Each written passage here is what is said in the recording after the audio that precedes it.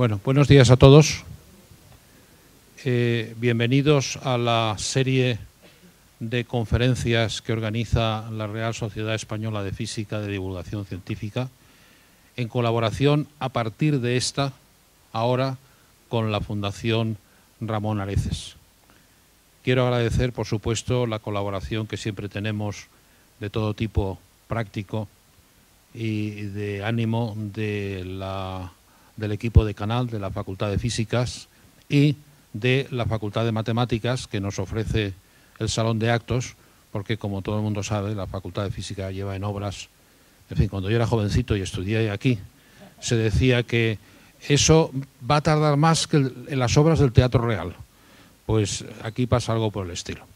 Bueno, quería insistir en que desde esta sesión las conferencias están patrocinadas por la Fundación Ramón Areces y tengo aquí a mi derecha el gestor científico de la Fundación, que es el profesor José María Medina, biólogo emérito de la Universidad de Salamanca, que voy a cederle el micrófono para que diga unas palabras en representación de la Fundación. Gracias. Lo primero que quiero hacer es darle la bienvenida a este ciclo de conferencias que organiza la Real Sociedad de Física. Y le doy la bienvenida en nombre de la Fundación Ramón Areces, perdón, a la que represento aquí hoy como sector científico que soy de ello. Probablemente todos lo conocen, pero la Fundación Ramón Areces fue establecida ahora hará 40 años por Ramón Areces, un gran empresario que después de crear la cadena del Corte Inglés decidió en el otoño de su vida ceder su fortuna a una fundación que pudiera promocionar la ciencia, la tecnología y la cultura en general en España. Los que continuamos con estos objetivos, con esta tarea que nos impuso Ramón Areces, tratamos de cumplir sus objetivos a través de muchas iniciativas, de las que yo destacaría hoy 3. La primera, y es la inicial para la que se fundó la Fundación, fue para promocionar directamente la ciencia, y de ello que cada 2 años hay un concurso de ayudas para la investigación. En el último concurso, para que tengan una idea, se dedicaron unos 5,3 millones de euros a financiar directamente proyectos de investigación, que siempre en todas las convocatorias toca, digamos, de alguna manera la física, por supuesto, y hemos financiado desde la robótica hasta las enfermedades raras, biomedicina, etcétera. La segunda iniciativa que nosotros creemos más es la de que convocamos anualmente becas para hacer estancias postdoctorales en el extranjero. Este programa, que lleva ya 30 y tantas convocatorias, ha conseguido que muchos estudiantes de posgrado hayan podido trasladarse a los principales centros del extranjero para realizar su estancia postdoctoral. Por supuesto, está siempre hay un hueco para la física y para las matemáticas, por supuesto, al lado de la química, la biomedicina, etc. Y por último, la Fundación Ramón Areces quiere promocionar actividades como esta. Ramón Areces, cuando fundó esta entidad, en aquel momento pensaba de que ya los científicos españoles destacaban como algo muy importante, pero que siempre tenían que esperar a ser invitados por los demás para ir a los simposios y a las reuniones. Y por eso decidió que él iba a fomentar la realización de simposios, reuniones en nuestro país, para que fuéramos nosotros los que invitáramos a los demás. Y por supuesto, la idea que tenía fundamental era la difusión de la ciencia española. Y esta es una actividad que es la que estamos haciendo hoy.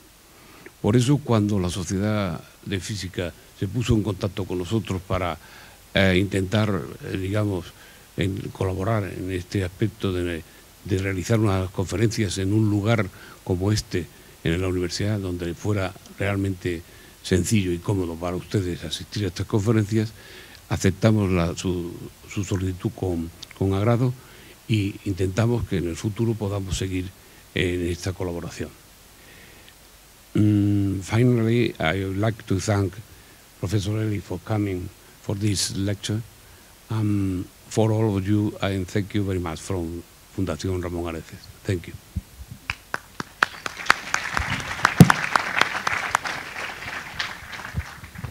Muchas gracias al profesor Medina por acercarse hasta aquí y muy especialmente a la Fundación por el patrocinio a partir de ahora de esta serie de conferencias. Y ya que soy el presidente de la Real Sociedad Española de Física, pues también diré que los socios estudiantes tienen una cuota de 25 euros al año, de modo que no hay excusa para que ningún físico en esta sala no se haga socio de la Real Sociedad. En la página web es toda la información, etc.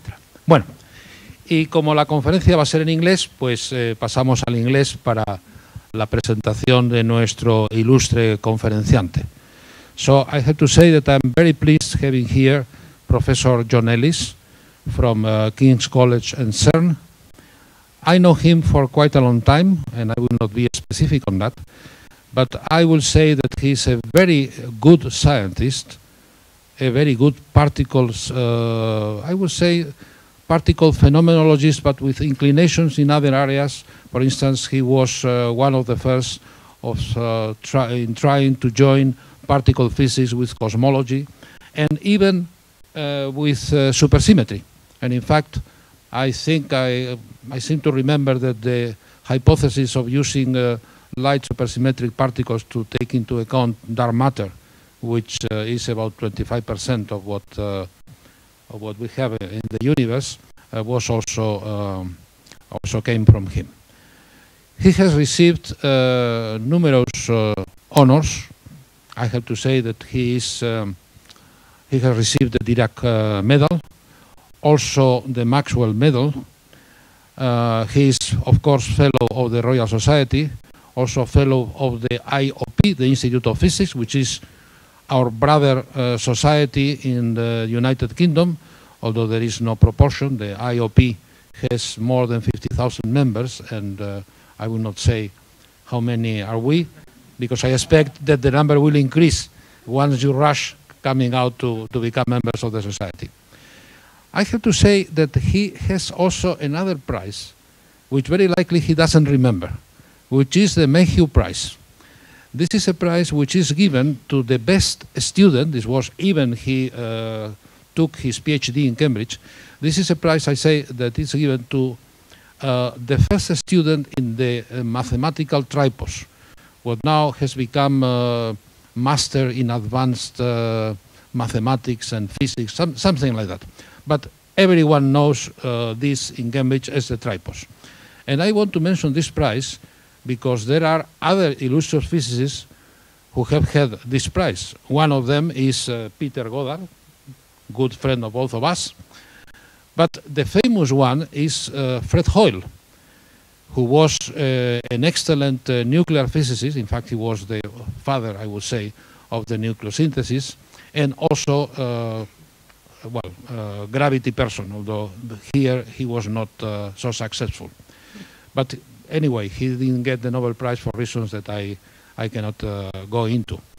But if I wanted to mention the Mayhew Prize, is because the Mayhew Prize of last year was awarded to a student, a young person who is a member of the Royal Society, who was doing the Part 3 in Cambridge and then now is doing the doctorate, the PhD in UCLA. Having said that, I want to add that he has been invited not only because he is an exceptional scientist, he is also an excellent speaker, and he has participated in a number of outreach activities of all kinds. I think we can consider this conference as one example of this wish of bringing science in general and physics in particular to young audiences. Those I like very much that most of the people in the audience are very young, but A few who are not so young maybe will remember some preprints, CERN preprints. I have to say that there was a time in which there were preprints. There was no internet, and people just would get through the mail preprints, and there were first 0 preprints that disappeared, then CERN produced only the white standard preprints, and from time to time one would get a preprint which was like, in fact I think it was represented like a theater play, in which there were 2 actors facing each other and talking about physics. One was John, and the other one was Álvaro de Rújula, whom probably you know, and in fact he was invited here some time ago. So let's just enjoy his talk and prepare to hear what he has to say. So I'll pass the microphone to him and thank him for coming. And here you have.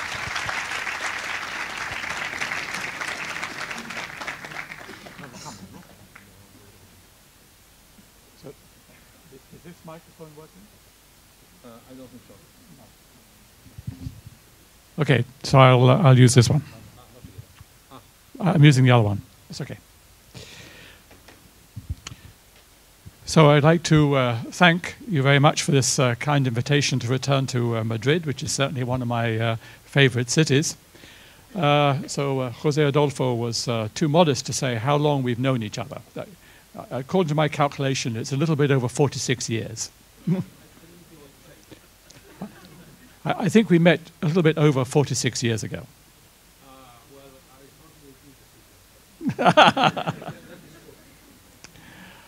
Okay, so that means that the universe is at least 46 years old. In fact, of course, we think from cosmological observations that the universe is actually 13.8 billion years ago. So both Jose Adolfo and I are a little bit larger maybe than we used to be, but of course we're, both of us, much smaller than the size of the universe today, which is something like 10 to the 28 centimeters. Of course, the universe didn't start off that size. The universe is expanding, as I will discuss in more detail. We believe that the universe started off... Whoops, what happened there?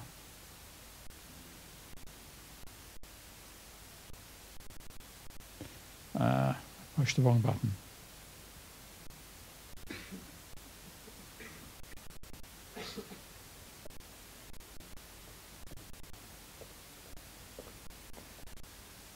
Okay. So we believe, as I said, the universe started off 13.8 billion years ago in a big bang. And of course, one of the things that we physicists are now trying to understand is what happened in those first moments of the universe. We're not in the business of answering the question, who pushed the button to start the Big Bang? But we do speculate about what happened after the Big Bang, and that's what I'm going to be talking about in this talk. So this picture of the expansion of the universe obviously poses some very big questions. For example, why is the universe so big and old? I'll try to explain why this is a problem a little bit later on. The difficulty basically comes back to if you look at our fundamental equations in physics, like Einstein's equations of relativity, for example, they don't contain a big size. They don't contain a long time. We live in a very special solution of Einstein's equations, as I'll discuss in more detail later on. Now, another feature of the universe is that if you look on very, very large scales, it's almost homogeneous and isotropic. If astronomers look at the most distant objects in the universe, the distribution is more or less smooth. Of course, there's little perturbations, but more or less smooth. That's also true if you look at the microwave radiation, that is the most distant light that we can see coming from very close to the beginning of the universe, as I'll be discussing later on. Now, many of you struggled with Euclidean geometry at school.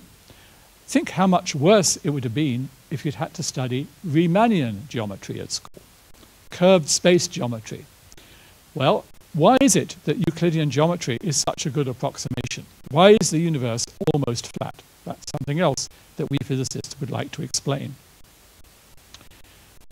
Now, I said that on the very large scale, the universe is approximately homogeneous and isotropic, but that's clearly not true on the small scale. There are lumps, like Jose and myself. Okay? So what is the origin of these structures in the universe? So a possible answer to these questions, and in fact many other questions, is provided by this theory of cosmological inflation.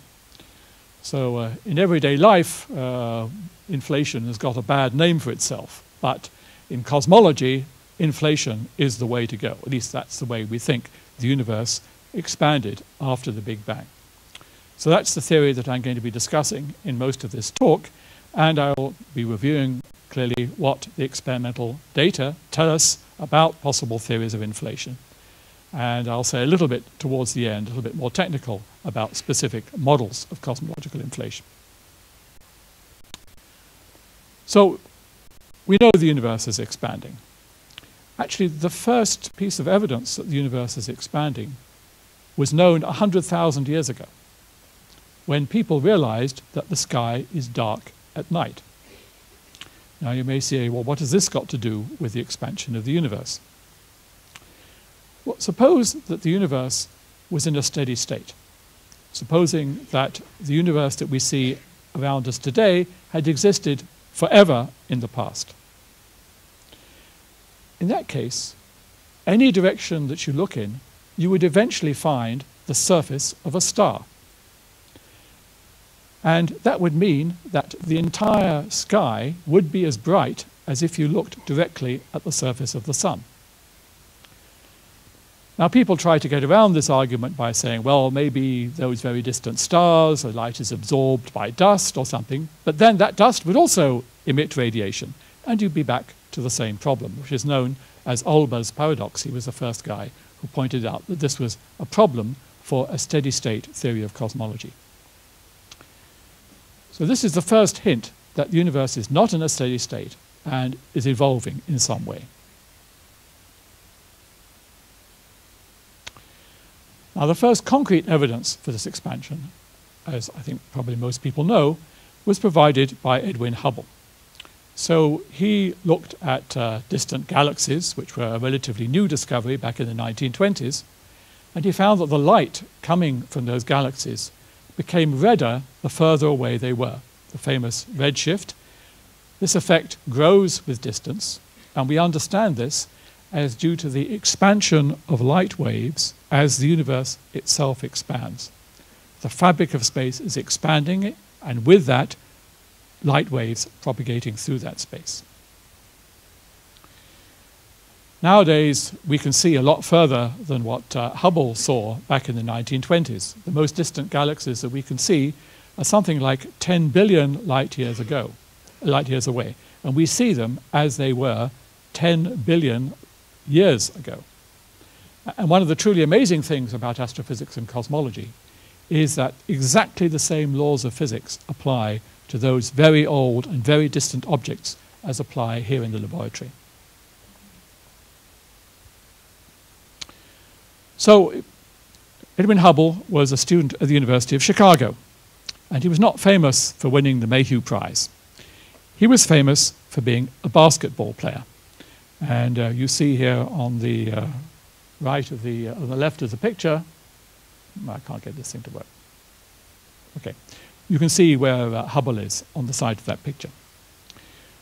So of course, amongst physicists, astrophysicists and cosmologists, he's much more famous for having discovered the expansion of the universe. And here is Hubble's original graphical plot. Now, if one of you students gave me this plot in a class exercise, I would give you 0 marks. Okay?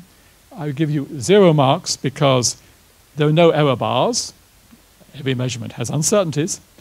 And also, the vertical axis was wrong. He's got the velocity in kilometers. And as you can see, somebody has added in red kilometers per second. So there's problems with this plot, but the answer, I did it again. The answer is right. Light from distant stars, distant galaxies, is redshifted, and that effect grows with distance. And of course, as you know, there was this famous astronomical satellite called Hubble, which provided some of the most detailed observations of this effect.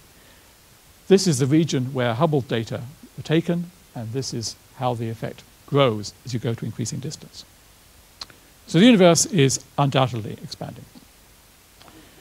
Now, there's a couple of other important pieces of evidence for this expansion of the universe. And one is provided by the cosmic microwave background.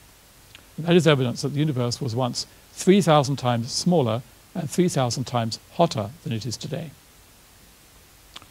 So this was discovered in 1963 by Penzias and Wilson, who look in this picture a little bit like a couple of Chicago gangsters. Well, I can tell you they're not Chicago gangsters.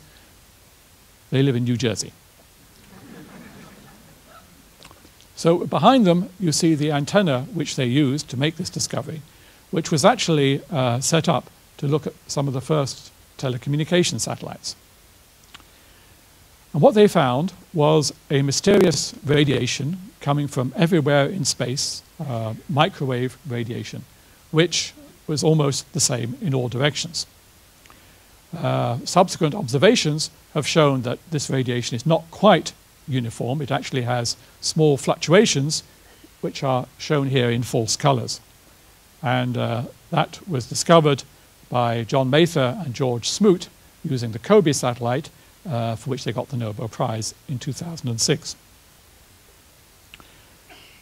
So just a little historical aside about this cosmic microwave radiation. When it was first discovered, it was completely unexpected, and they looked for all sorts of more conventional effects that could explain what it was due to. And one of the things that they noticed was that there were pigeons nesting in their antenna.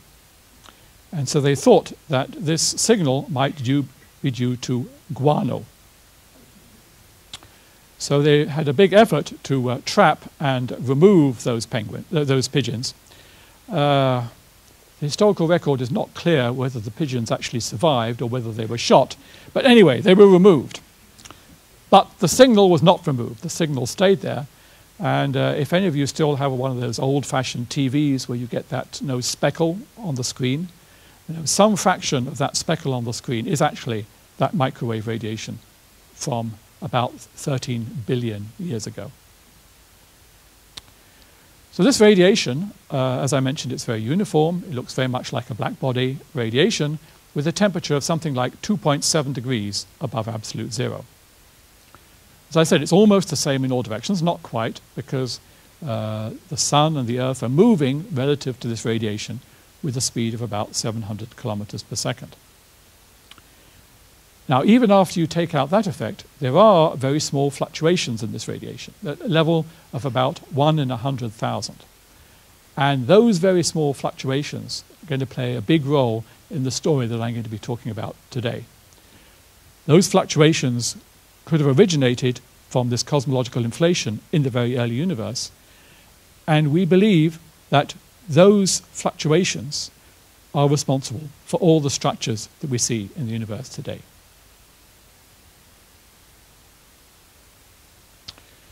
Okay, so that was the second piece of evidence for the expansion, the cosmic microwave background.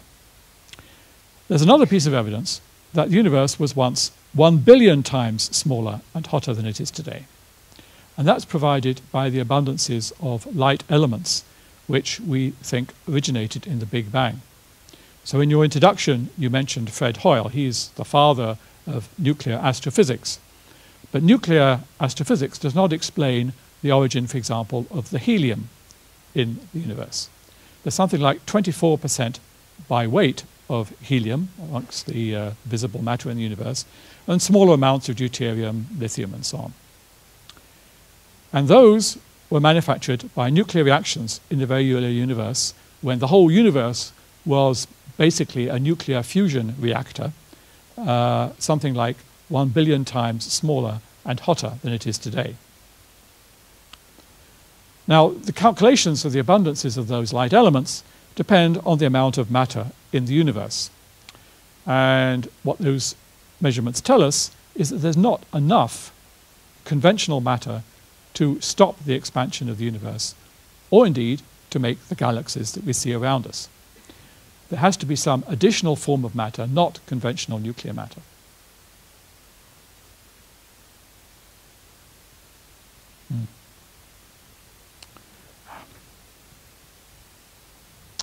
And the abundances of these light elements also depend on the number of types of elementary particles, which is one of the connections between particle physics and cosmology that we'll be coming back to later on. So this graph is a little bit more technical. It shows you the abundances of helium and lithium. It shows you as straight lines the theoretical calculations. The boxes represent the uncertainties in the measurements. The theoretical predictions cross those boxes, so there's agreement between experiment and theory. And that consistency tells us how much matter, conventional matter, there is in the universe, and that's represented by this red arrow here. If you wanted to stop the expansion of the universe, I'm not quite sure why you would want to stop the expansion of the universe, but if you want to stop the expansion of the universe, you would need this amount of matter. Okay, so here's a little picture which shows some of the key points in the evolution of the universe. So that microwave radiation was emitted something like 300,000 years after the Big Bang. And that radiation is actually the birth cries of atoms. When the universe was less than 300,000 years ago, there was no atoms, no chemistry, no biology, only physics. If you go back when the universe was less than 3 minutes old, there were none of those light nuclei I've just been talking about. Those light nuclei are made up out of protons and neutrons. But if you go back when the universe was less than a microsecond old, there were no protons or neutrons either. There were just their constituent particles called quarks and gluons. And if you go back when the universe was less than a picosecond old, that's a millionth of a second old, we think that nothing had any mass. Even the Higgs particle had no effect that early in the history of the universe. And of course, before then, there was a Big Bang. So I'm going to be talking a little bit about dark matter later on. That is another form of matter which we believe disconnected from conventional matter when the universe was somewhere between 1 picosecond and 1 microsecond old. And of course, you might also ask, what's the origin of matter? And that is something which we believe occurred when the universe was at most 1 picosecond old. Maybe at the same time that the Higgs mechanism switched on and gave masses to the elementary particles. All these issues, of course, are issues that we are exploring now with experiments of the Large Hadron Collider at CERN. Okay, so let's go back then to the very early universe. Very young, very small, very high temperature. The constituents of the universe had very high temperatures. Just to give you an order of magnitude, when the universe was about 1 second old, its temperature was about 10 billion degrees, and a typical particle energy would be similar to that of the mass of the electron. This means that if you want to discuss the very early history of the universe, sorry guys, you're going to have to use particle physics. Now I'd like to say a little bit more about the cosmic microwave background radiation, and that will lead us more into details of theories about cosmological inflation. So in the top part of this picture, I've got the image of the microwave background radiation from COBE. And in false color, you see those fluctuations in the intensity in different directions. Subsequently, more detailed observations were made. For example, the WMAP satellite was able to observe structures in this radiation on a much smaller scale with higher precision. But the real record holder in terms of observations of the cosmic microwave background radiation comes from the Planck satellite. This is the most precise image that we have of that primordial radiation. Now, this is the set of observations which we use to constrain our imaginations about theories of cosmological inflation. This is perhaps telling us that when the universe was very young, there was something very much like the Higgs boson. Perhaps even the Higgs boson itself generated these fluctuations. Or maybe some more complicated theory based on ideas such as supersymmetry, which I'll mention a little bit later on. Now, of course, when you look at that picture, you don't see very much.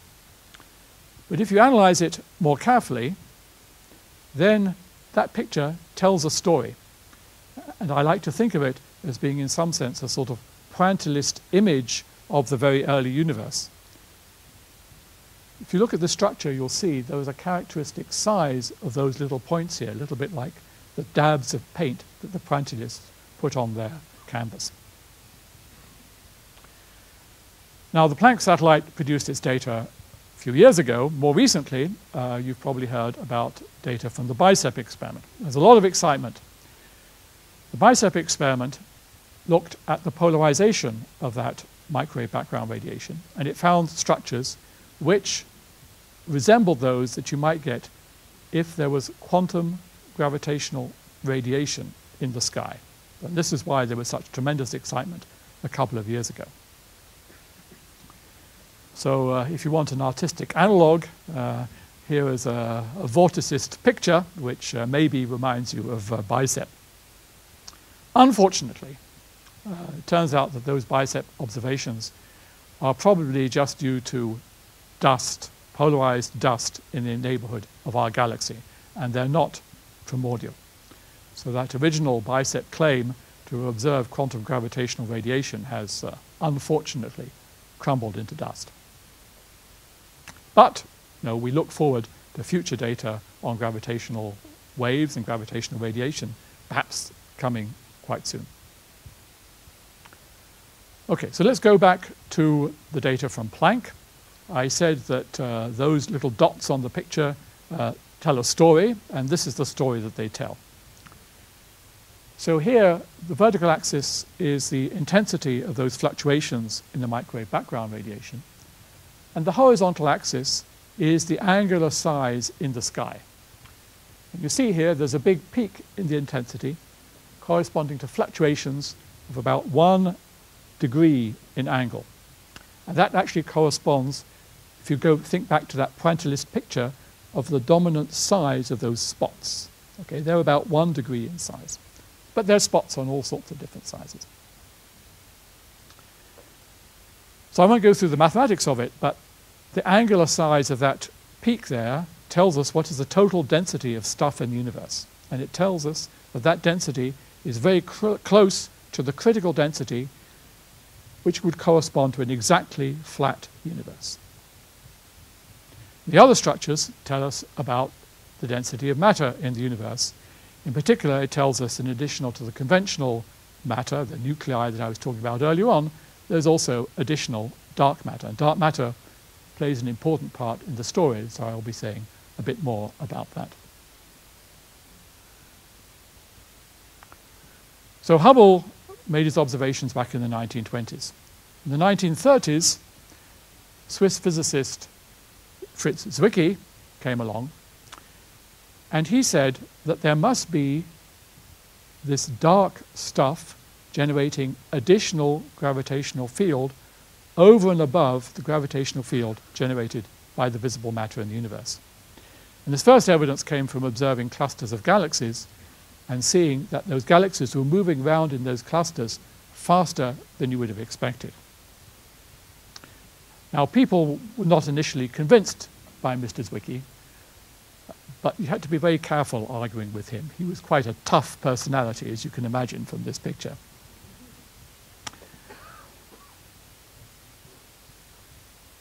Now, later on, observations indicated that this dark matter exists not just at the level of clusters of galaxies, but also at levels of individual galaxies. So here's a typical galaxy, much like our own. The stars are swirling around like in a whirlpool, and they're going quite fast. If the only gravitational field was that generated by the stars themselves, then by rights those stars should fly away, but they don't. They're held together by dark matter, maybe, as I'll discuss later, something to do with supersymmetry. Now, the best evidence for this came from very detailed observations by Vera Rubin, whom you see here, in the 1970s and the 1980s. And I think that she really deserves the lion's share of the credit for convincing people to take this dark matter hypothesis seriously. So this is a picture of the sorts of observations that she and her colleagues made. So if you look in the solar system, you know that the speeds with which planets orbit the sun decreases with distance. Now here we are, Pluto in this, it's still a planet, but it's still going very slowly. And that's because the mass of the solar system is concentrated in the middle in the sun. But if you look at a typical galaxy, that's not the case at all. The speeds remain roughly constant out to very large distances. And that tells you that there is some distribution of matter much larger than the observable light that you saw on the previous slides. And that, we believe, is this dark matter. So I have a very sophisticated graphic which demonstrates this. Okay, if it wasn't for the dark matter, want to see it again? If it wasn't for the dark matter, that galaxy would fly apart by centrifugal force. Now, there's many other pieces of evidence for dark matter. Let me just mention 2 or 3. For example, people observe clouds of hot X-ray emitting gas. If you've got a hot gas, it's got pressure, it's trying to push itself apart, but it's hanging together. Why is it hanging together? Because it is sitting in a cloud of dark matter. And people have even seen evidence from gravitational lensing of so-called dark galaxies without any stars in them. I talked about gravitational lensing. Here's a picture which I think is very nice. So you look at very distant objects, the light coming towards us is bent by matter in the intervening space. So some of that is visible galaxies.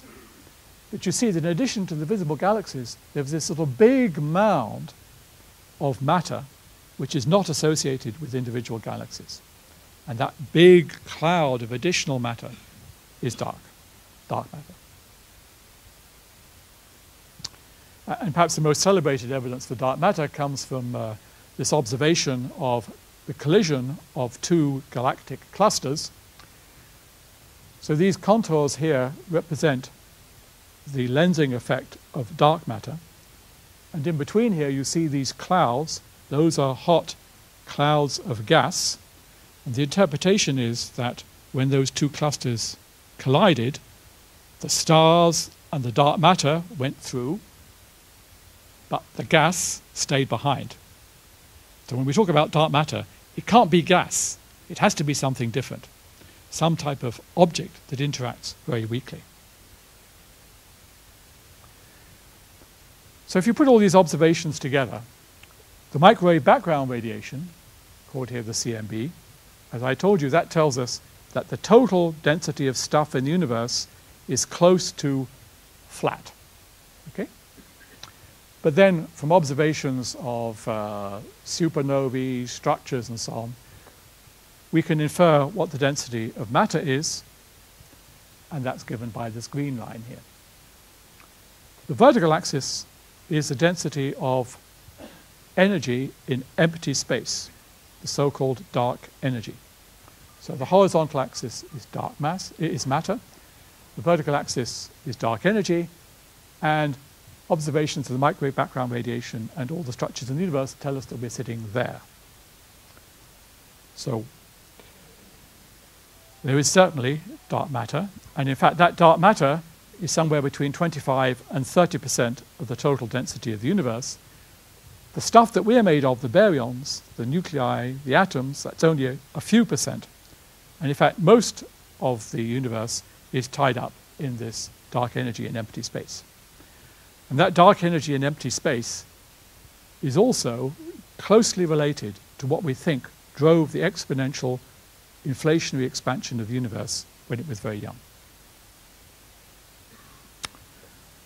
So let's come now to look at cosmological inflation and see how it can explain all these observations. So we're asking ourselves the question, why is the universe so big? Why is it approximately homogeneous on very large scales? Why is geometry approximately flat? What is the origin of structures in the universe? The hypothesis is that very early in the history of the universe, it expanded extremely rapidly, nearly exponentially, and that exponential expansion was pushed by energy in empty space, much like the Higgs field, but also much like the dark energy there is today. The dark energy that we see today may in fact be in some sense a reincarnation of that primordial inflationary expansion. And the structures, the galaxies, the clusters of galaxies, Jose, we all would originate from quantum fluctuations during that primordial expansion early in the history of the universe. We are all quantum. So let me say a little bit more about this puzzle about the size and age of the universe. So I said in my introduction that obviously the expansion of the universe is controlled by Einstein's equations. So here they are, 101 years old, okay? And so we've got the curvature of space on the left-hand side represented by R. We've got the matter represented by T on the right-hand side. And there's this constant G that comes in. That G is Newton's constant, and it has the dimensions of energy, an energy of 10 to the 19 GeV. You could represent that also as an effective distance, which is 10 to the minus 32 centimeters, or an effective time scale, which is 10 to the minus 43 seconds. Very small distances, very small times. If you solve that equation, a generic solution would have a size of 10 to the minus 32 centimeters and would live for 10 to the minus 43 seconds. Our universe has to be an incredibly special solution of Einstein's equations. And the hypothesis is that it was that other quantity, lambda, on the left-hand side, which represents energy in empty space, that so-called cosmological constant drove the expansion of the universe, that cosmological expansion is due to some sort of scalar field, maybe something like the Higgs field. So a little parenthesis. Einstein originally wrote the equations without lambda. At that time, the expansion of the universe was not known. It was thought the universe was in a more or less steady state. And he realized that if he just put in matter, he could not get a steady state universe.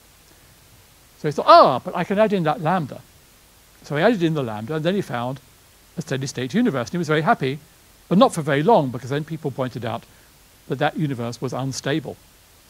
And so Einstein subsequently regarded the introduction of lambda as being his greatest mistake. Nowadays, I think we regard it as being one of his greatest strokes of genius, and that his mistake may be responsible for the size and age of the universe today. So if the expansion of the universe is driven by that lambda term, then it expands exponentially. So that's illustrated here.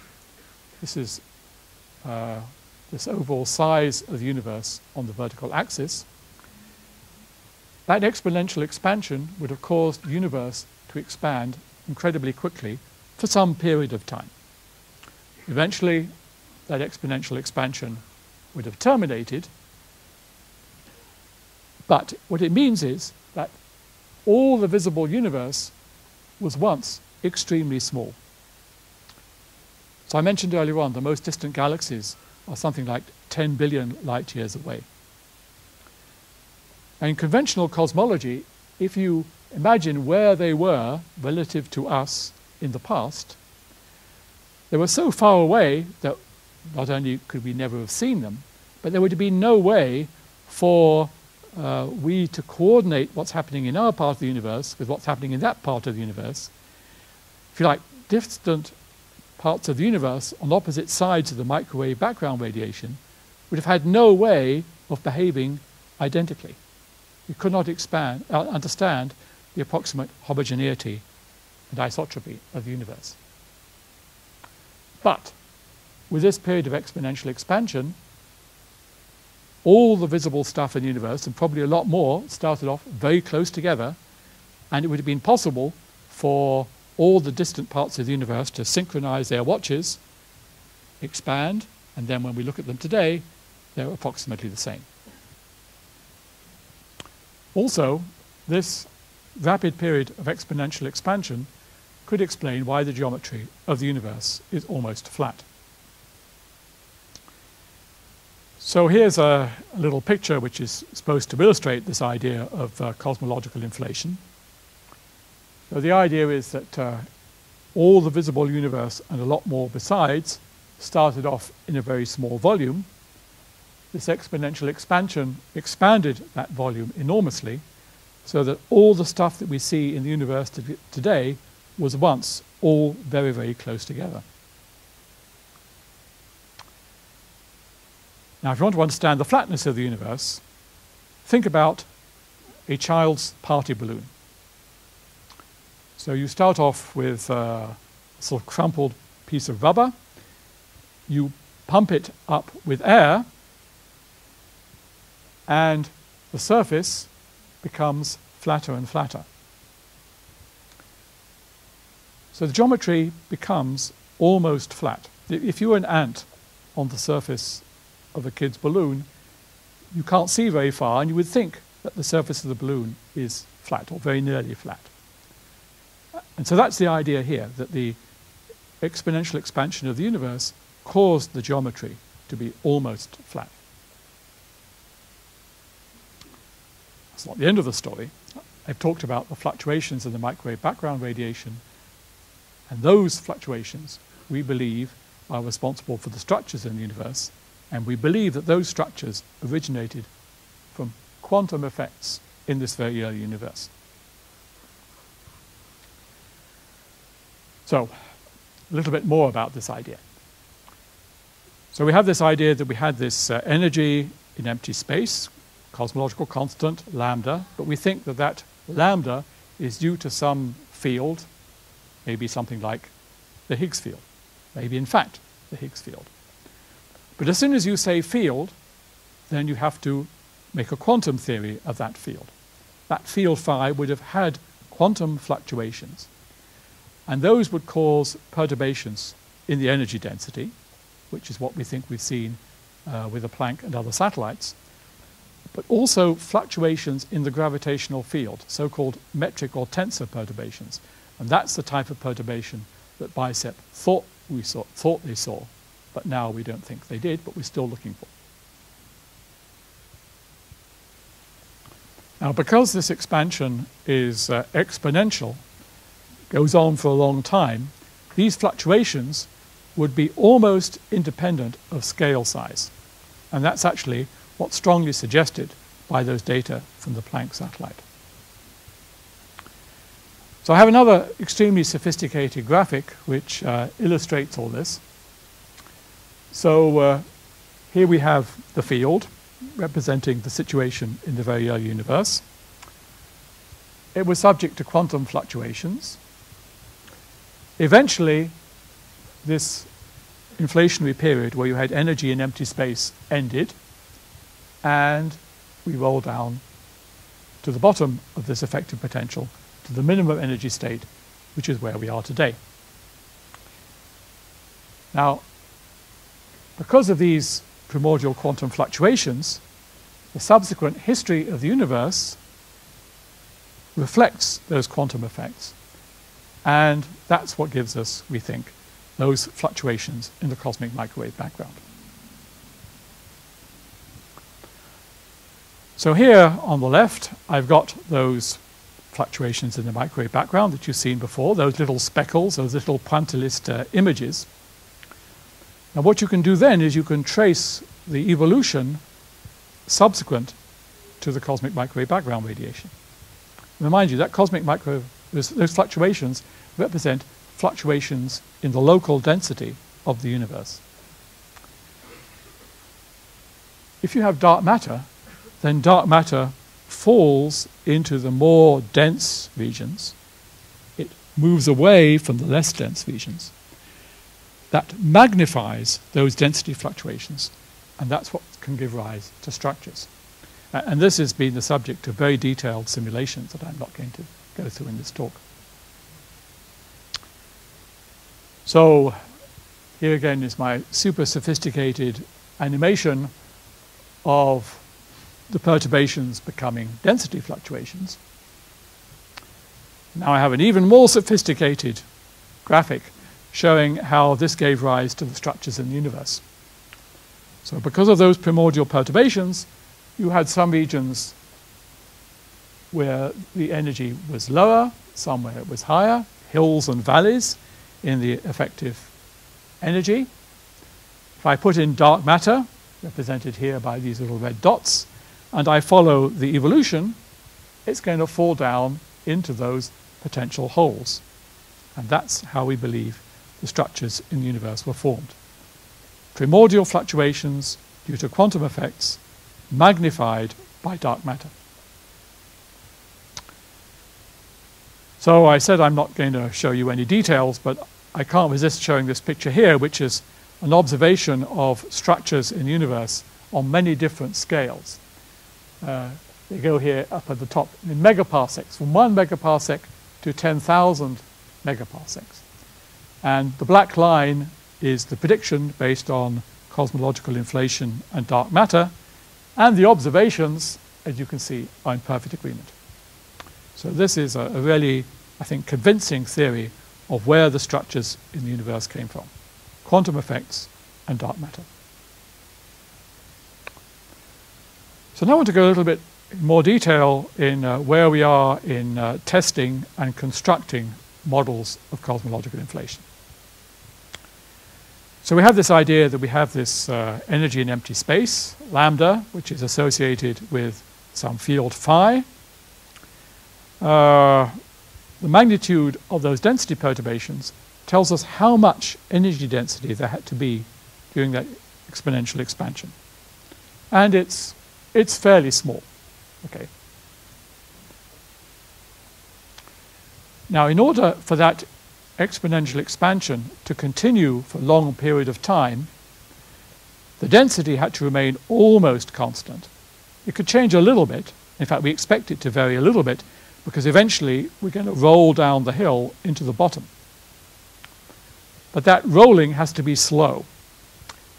And so people, when they formulate theories of cosmological inflation, consider what are so-called slow row models, where the slope of the potential is small and where also the second derivative is small, so that we can get a large number of e-folds of expansion.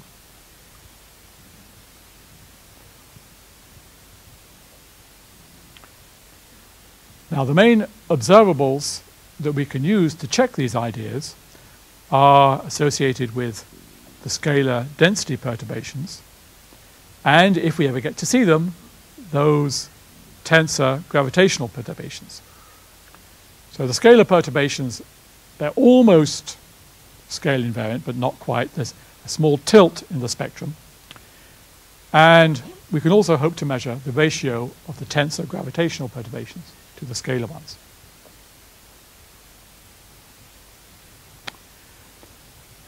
So this is a picture of the inflationary landscape, which is indicated by data from the Planck satellite and other data, including, in particular, BICEP. So here on the horizontal axis, we've got the tilt. One here, that would correspond to a scale invariant spectrum. That would correspond to a primordial energy density which was absolutely constant, but nobody believes that. Everybody believes the energy density must go down. We expect to see a tilt, and there is a tilt. Okay? The vertical axis, that is the ratio of these tensor gravitational perturbations to the scalar density perturbations. And that ratio is small. Okay? It's less than about 0.1. Now, the BICEP satellite, BICEP experiment, thought that they had observed tensor perturbations, gravitational effects up here somewhere. But as I mentioned earlier, that observation, that interpretation of their observations, has been discredited. So the data want you to be in this region down here. A tilt and a small tensor to scalar ratio. Now, the various different coloured dots and wiggles and lines and so on there correspond to different theories of inflation. So there's, I know, thousands of papers written about models of inflation who all try to explain these data down here. So, for example, the simplest thing that you might think of is that potential V of phi is just a simple power law, like maybe phi cubed. Doesn't work. Too much gravitational perturbations. Phi squared, that doesn't work either. Phi, well, you know, you're getting closer, but you're not really in the favored region. Phi to the 2/3, well, I know, now you're getting close, but where, what model predicts something like that? So the simplest models of cosmological inflation don't work very well. However, there's another model down here. And that is a model which was proposed actually back in 1980 by the Russian physicist Starobinsky. And in fact, his theory had an entirely different starting point. He didn't put in a scalar field ab initio. He just said, well, maybe there's an extra term in Einstein's equations. Einstein's equations has R, which I showed a few slides back. Starobinsky said maybe there's R squared. And if you do that appropriately, then you can also get something that looks like inflation. And as you can see, his model of inflation looks like it's right in the money. It certainly seems highly consistent with the present data. So, you know, a lot of what we who are trying to construct models of inflation are now doing is trying to find models which somehow explain Starobinsky or give a context in which you can understand Starobinsky's model. So to summarize, as I said, those data pose challenges for many simple inflationary models. The very simplest models that many people are writing down don't work. Starobinsky postulated back in 1980, that seems to work quite well. But there are other models that do essentially equally well. For example, some people have proposed models in which inflation is actually driven not by some scalar field like the Higgs boson, but actually by the Higgs boson itself. I think those ideas don't work, but no, it's worth thinking about. Actually, there's another class of models which I personally am working on, which I find more promising, which involve the S word that I mentioned on a couple of occasions, namely supersymmetry. Supersymmetry is this speculated extrapolation of the standard model. You get a whole bunch of extra particles. Some of those particles could be the dark matter. And if that's the right way, then the very early universe must have been approximately supersymmetric, and that may provide a context in which you can understand Starobinsky's model. So this is a variant of the previous plot, which is taken from a master's thesis written by one of my students at King's, Samsara Teparia, and it's an extension of early work that we did with another master's student, Juna Kroon, and my colleague at King's, Nick Mavromatos. So this sort of blue region here, this is the same thing that you've seen before. This is what the data seem to be telling us. And here's the Starobinsky model down here. And what we were able to do was construct models which don't exactly get down to Starobinsky, but at least fairly close to Starobinsky and certainly compatible with the data. So there are other people who construct models as well. This is an extremely active area at the moment, and I think we can expect big advances in studies of the microwave background radiation and probes of cosmological inflation in the years to come.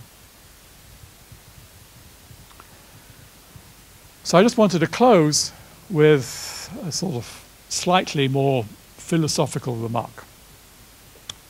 So let's review our understanding of cosmology. Well, we don't think that the Earth is on the back of a turtle that's on the back of another turtle that's on the back of another turtle. Once upon a time, though, we thought that the Earth was the center of the solar system. But Copernicus told us that's not the case.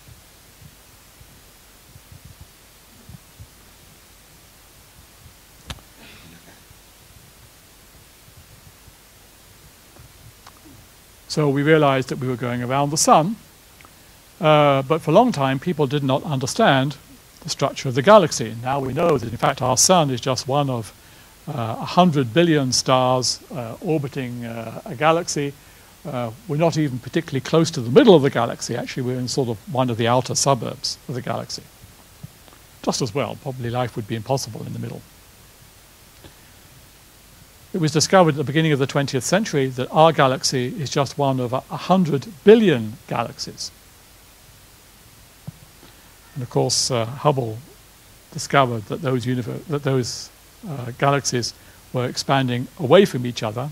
That was one of the evidences for the expansion of the universe that we're talking about.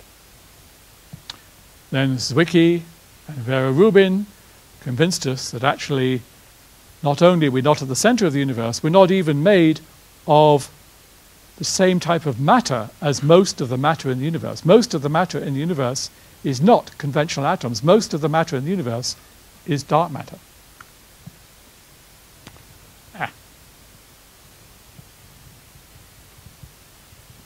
But not only that, most of the density of energy in the universe is not in the form of matter at all. Most of the energy density in the universe is in empty space, in between the galaxies, in between the clusters of galaxies. And it's that invisible dark energy which is now causing the expansion of the universe to accelerate. And it's some very similar form of dark energy that we believe drove this cosmological inflation when the universe was very young. Dark energy may have blown the universe up when it was 10 to the minus 35 seconds old. And that explosion may be responsible through quantum effects for the structures that we see in the universe today. Thank you.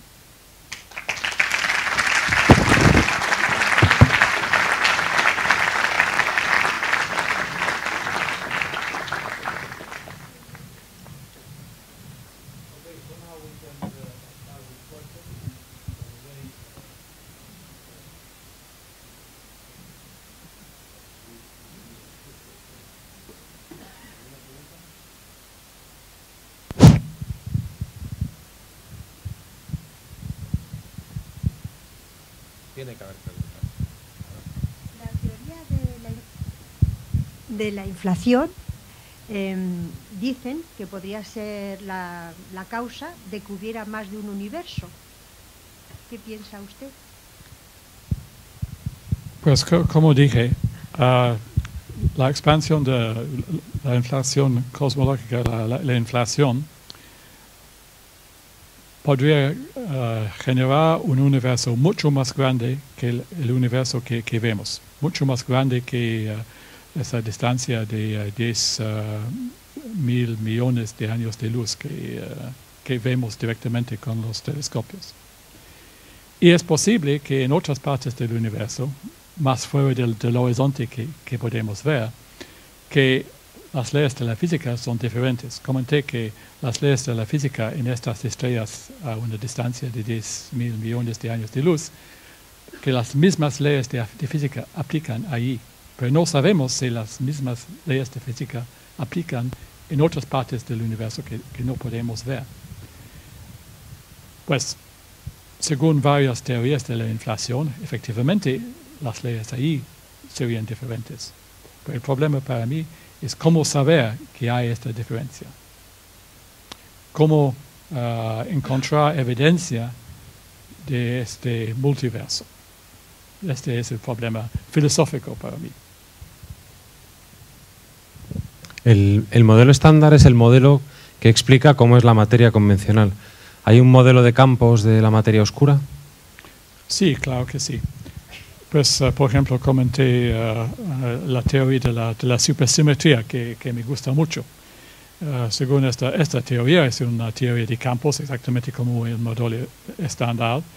En el modelo estándar hay partículas de materia, como electrones, hay partículas de fuerza, como el fotón. Y la supersimetría da una simetría entre estas partículas de materia y de interacción, los fermiones y los bosones. Y es una teoría de los campos exactamente como los otros, también mejor, porque tiene menos divergencias en los cálculos, es más fácil hacer cálculos sencillos.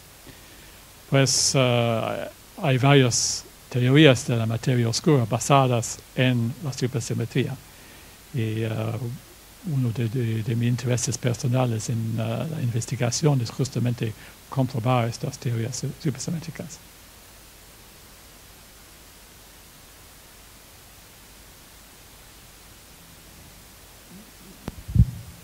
Hola, gracias por la exposición. La comprobación de estas teorías supersimétricas es puramente teórica, ¿no? Porque de forma experimental es imposible detectar, a no ser que sea mediante observaciones. Quiero decir, en la Tierra, en un laboratorio no se puede operar con algo que simplemente no podemos... Pues hay varios modos de estudiar la materia oscura experimentalmente. Una posibilidad es que en varias teorías de la materia oscura, la materia oscura está compuesta de partículas que pesan menos de 1000 veces la masa del protón. Entonces, partículas que podríamos fabricar con el LHC, por ejemplo.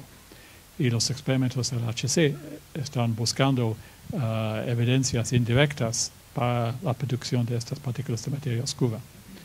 Hay otros modos más directos, pero no con aceleradores. Por ejemplo, estudiar, buscar impactos de partículas de materia oscura en materia nuclear en laboratorios subterráneos. Por ejemplo, aquí en España hay un laboratorio donde hacen ese tipo de experimento. Otra posibilidad es buscar evidencias para la aniquilación de partículas de materia oscura, que tal vez podrían dar señales en rayos gamas, por ejemplo.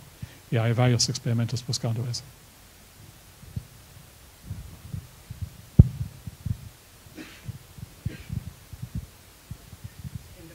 Otro experimento. Sí.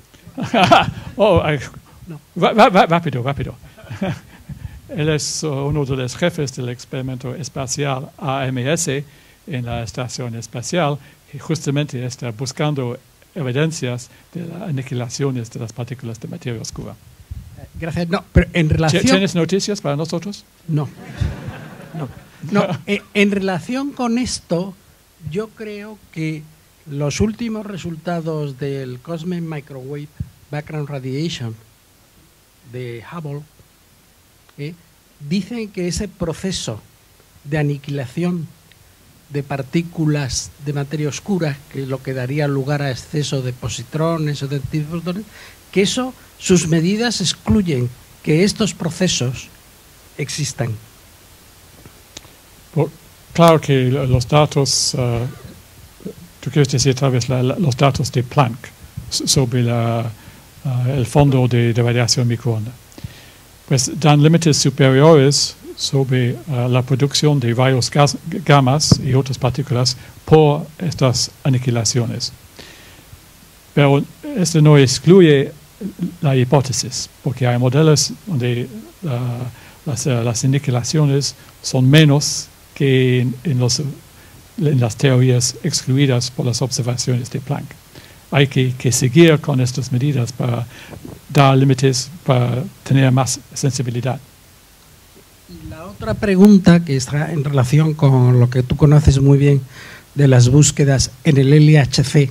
De momento, en la fase RAN 1, el LHC no ha encontrado ninguna señal de partícula que sea compatible con partículas supersimétricas. Todos esos límites se van a mejorar en los próximos 2 o 3 años, con los datos a 13 o 14 teraelectronvoltios. Si con esos datos tampoco hay evidencia experimental de partículas compatibles con partículas supersimétricas, quiere decir que deberíamos de empezar a olvidarnos de que la supersimetría es realmente la teoría que va a mejorar el actual modelo estándar, o podemos seguir diciendo no, pues si no se han encontrado a 10 teraelectronvoltios, puede ser que sean partículas a 100, a 1000 teraelectronvoltios. ¿Hay algún límite para seguir hablando de partículas supersimétricas independientemente de lo que los experimentos digan? Sí. Pues hay un dicho ruso que dice, no puedes vender el piel del oso antes de matarlo. Yo diría que no se puede no vender el no piel del no oso sin no matarlo. Pues hay que esperar un rato para ver qué nos muestra el HC RAN 2.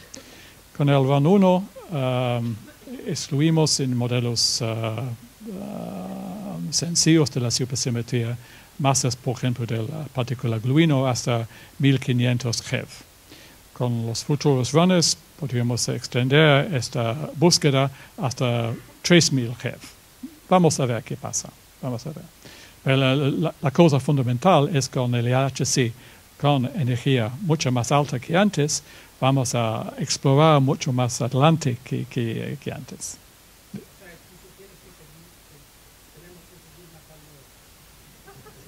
Claro que sí.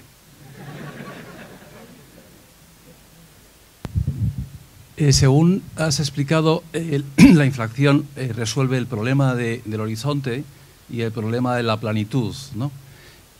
Introduce además, con los efectos cuánticos, las semillas de las que aparecen las galaxias, etcétera, ¿no? Antes de que apareciese el modelo de inflación, se suponía que esas semillas de galaxias, de toda la materia en definitiva, provenían de fluctuaciones cuánticas en el propio Big Bang, sin todavía la inflación. ¿En qué medida mejora las fluctuaciones cuánticas o en qué diferencia las fluctuaciones cuánticas del modelo de inflación las originales? ¿O qué relación hay entre ellas? Pues como comenté al inicio, porque nosotros físicos no tratamos de explicar el origen del universo, sino la expansión después del Big Bang.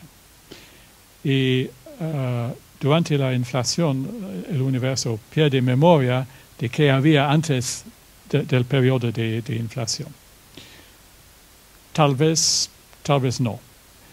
Hay una posibilidad que había una pequeña memoria del estado antes de la inflación en las fluctuaciones con tamaño muy grande.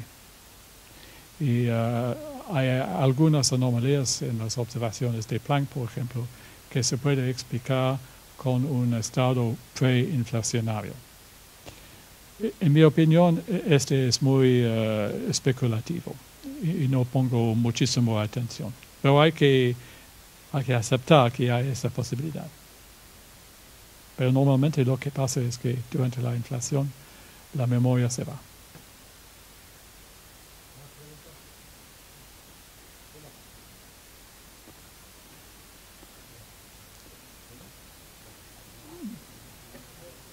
Tienes que esperar un rato.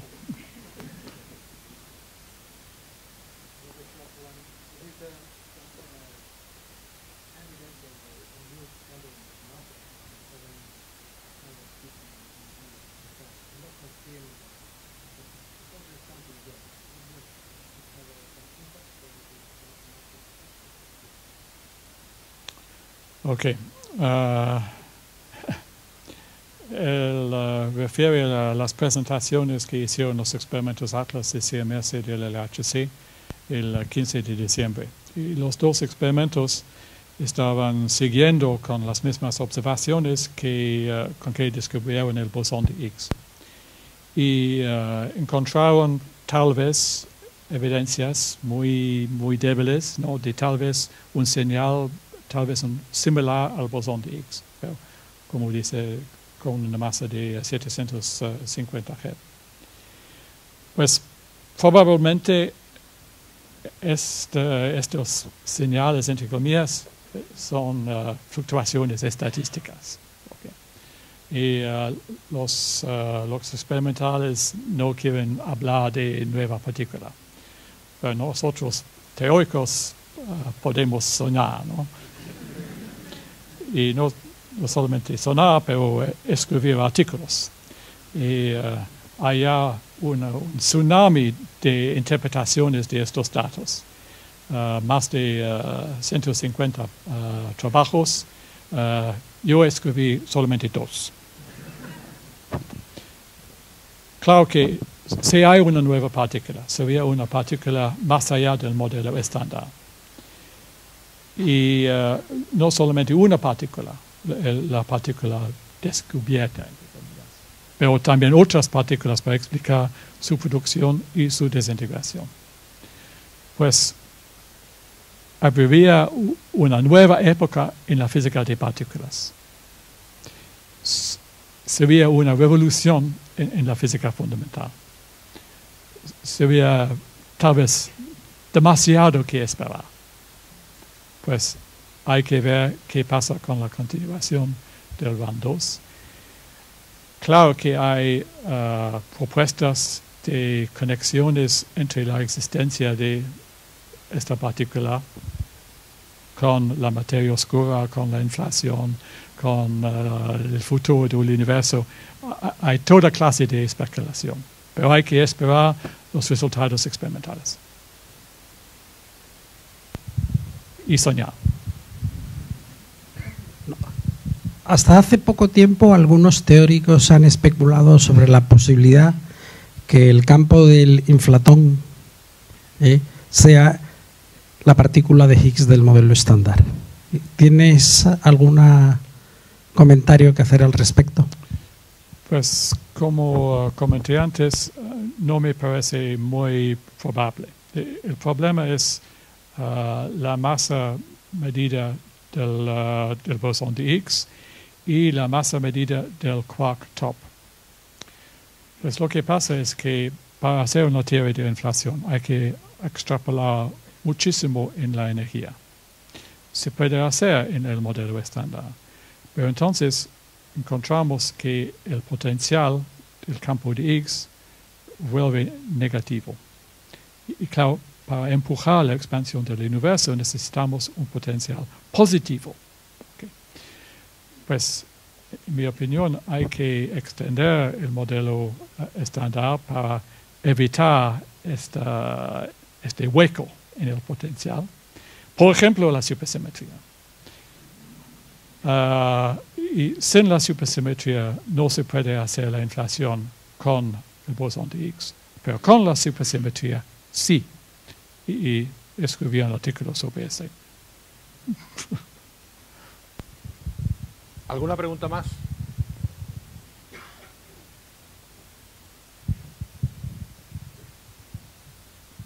La última. La penúltima. Mira, yo quería hacer una pregunta que no tanto técnica, sino, no sé si siquiera si es filosófica.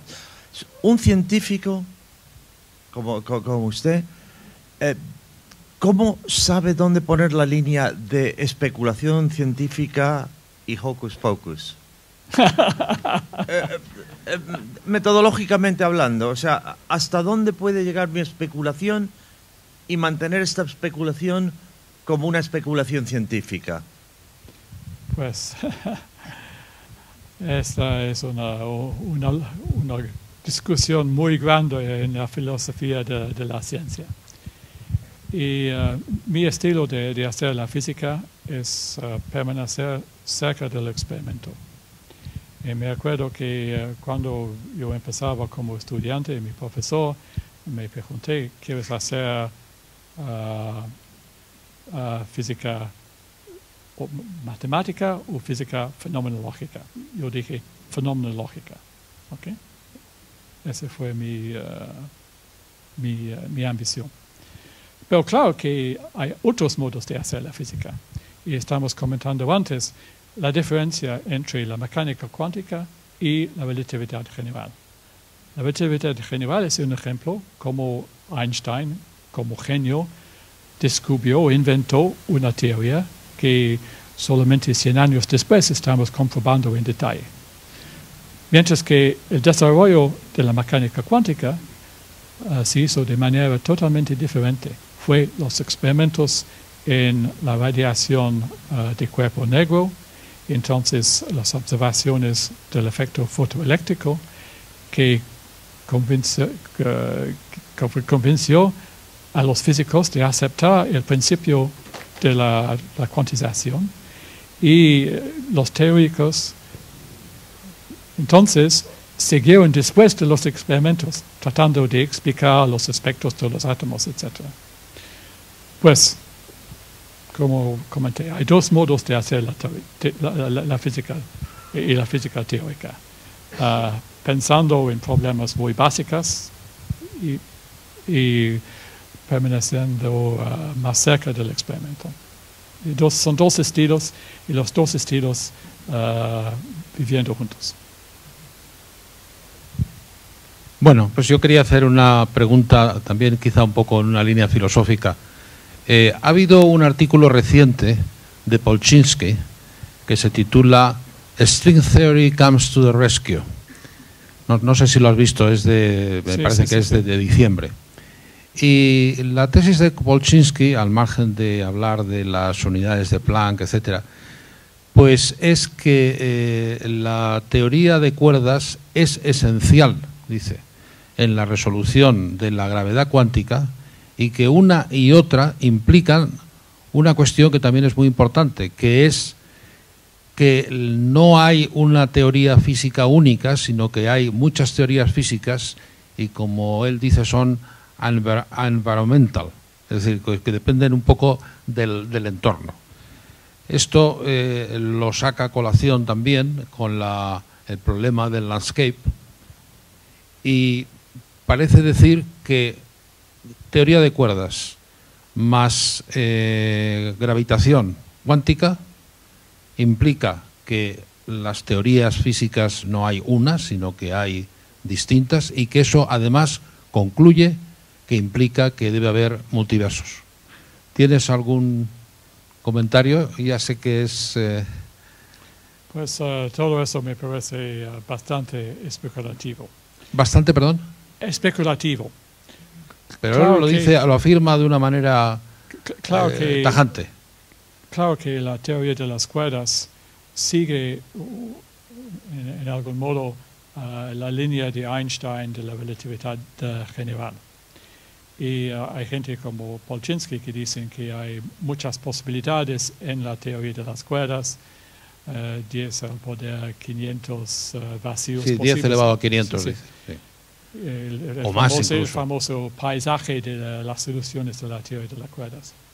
Para mí es una conclusión prematurada, porque no entendemos suficientemente la teoría de las cuerdas para decidir qué son soluciones válidas o no. Y en mi opinión es muy bueno especular, pero hay que tener en cuenta que no comprendemos suficientemente la teoría. Estoy de acuerdo. Bien, pues agradecemos una vez más al profesor John Ellis su magnífica charla.